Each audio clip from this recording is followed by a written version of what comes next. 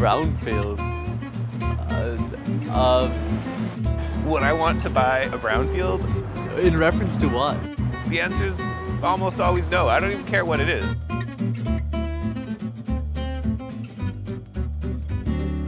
A brownfield is typically a site that has some environmental issues. Environmental issues meaning some contamination.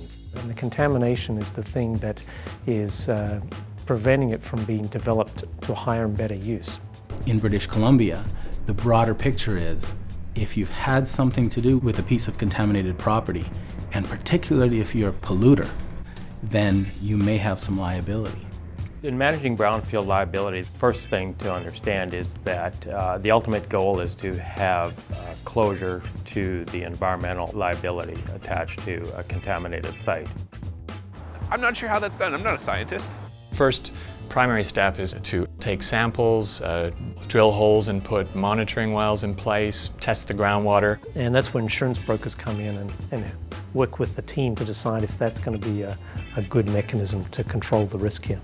Once we have an idea from an expert, then we can start to get a sense of whether there are resources that we have to apply. In the province of British Columbia, the province is the regulator, and as such, once they certify a site to be fully remediated, then the environmental risk has been removed. Which helps financial lenders or other investors. Local governments will receive comfort when they see that the provincial government has provided a certificate confirming a successful cleanup.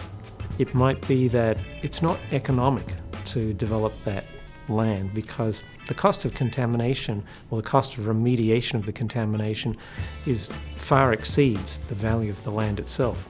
If we own a site and we want to sell that site, we are at risk of not being able to manage that environmental liability any longer.